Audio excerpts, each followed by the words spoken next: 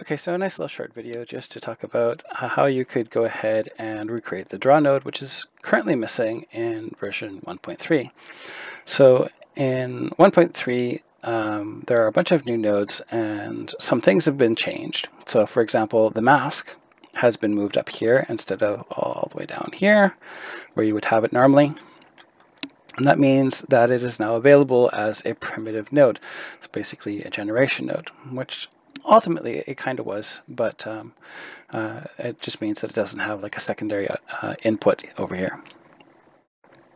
Now it works the same as usual. We have our power, which controls the blur, and then we have the edit mask, which puts us into a paint mode where we can choose the brush size and so on. In my particular case, I just went ahead and it's still again, this is bleeding edge software, so this is like not the most current or not the production ready version. So it's prone to bugs, there's prone to changes, various other things will happen. So when you bring in the mask, it still remembers its previous existence in its past life as a mask node, and so therefore defaults to mask. And so I just switched it back to default right here, which as a green node means it should show up as height. And you'll notice that when I paint on it, it also puts some red stuff here. Now this doesn't really matter because it's not going to export that particular color information, but it's just kind of an interesting side effect. Now when we look at nodes inside of Gaea, Gaea often will create what they're calling them primitives, because it's sort of like an analogy to the 3D primitive inside of other software, where you have something that makes, you know, a torus, aka the donut, or a geodesic sphere, or you know, those kind of things. And those are bits of code that arrange polygons in a very specific way, organization, to give you the result that you want. These are essentially, you know, mixing of different kinds of fractal properties in order to give you what you want as well in a lot of cases. So the draw node was essentially a mask node, just like the island node, which is right here, is also the draw node. And then the difference between the island versus the draw node itself was that the island node is just a mask and displace, and it's just kind of cut to the edge, so it's always like sharp shaped, sharp edged.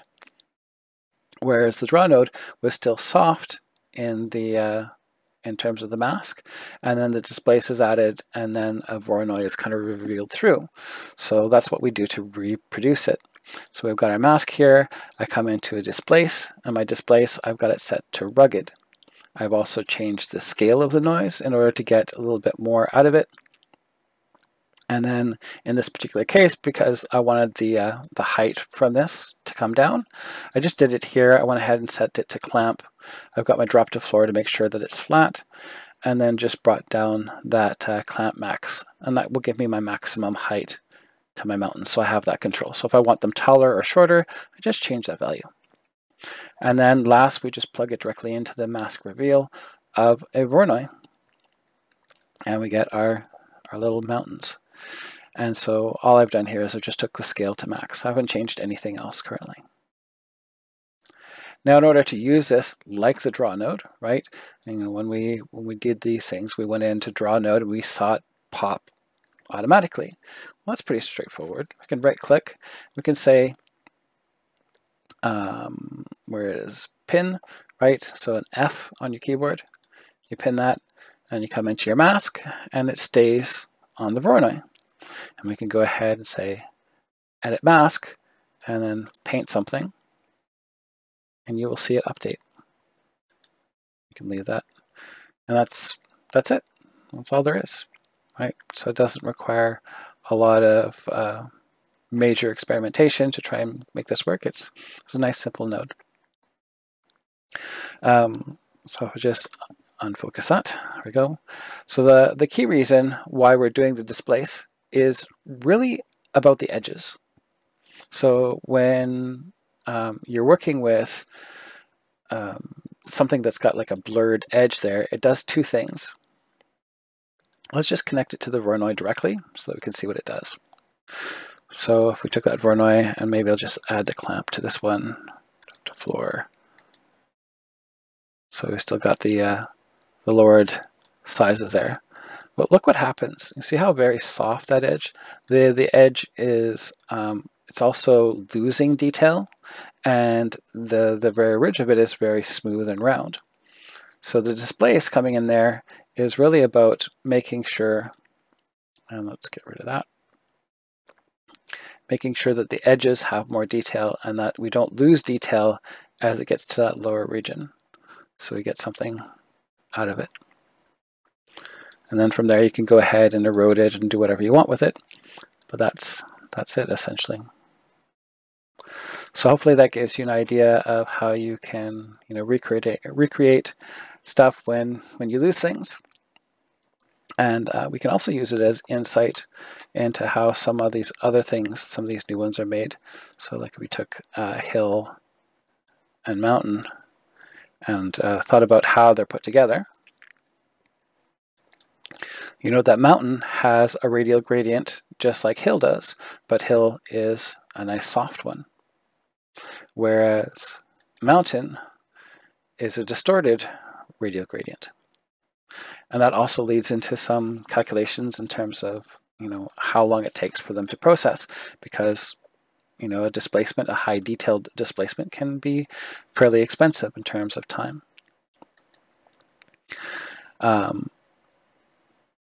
Another thing that we could look at with this is that if I were to use, where are we here?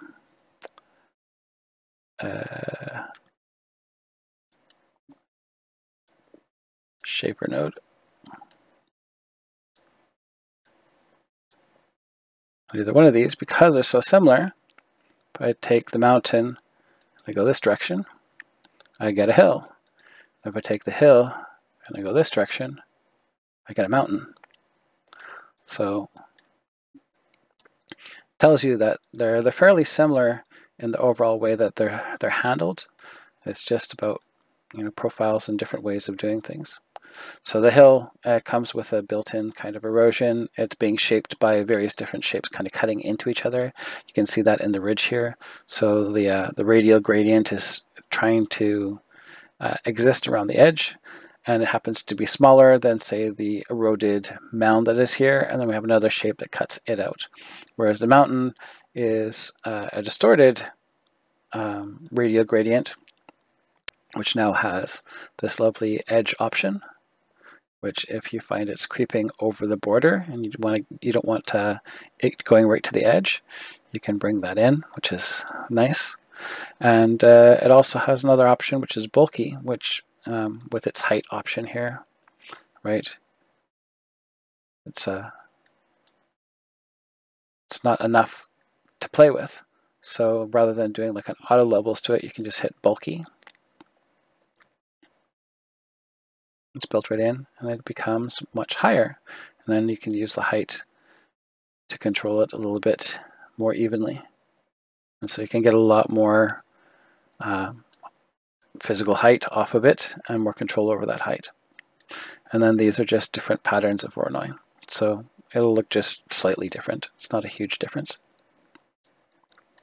So hill just comes in with more detail. Mountain is all about like the original base shape. And then again, like I said, we can use it in different ways. So if I want to control over the width,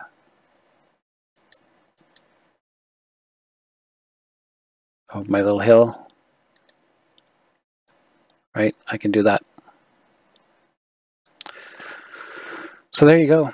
There's a few of the nodes, the new nodes, and some ways to like recreate content in there just based on simple analysis in Bleeding Edge version 1.3.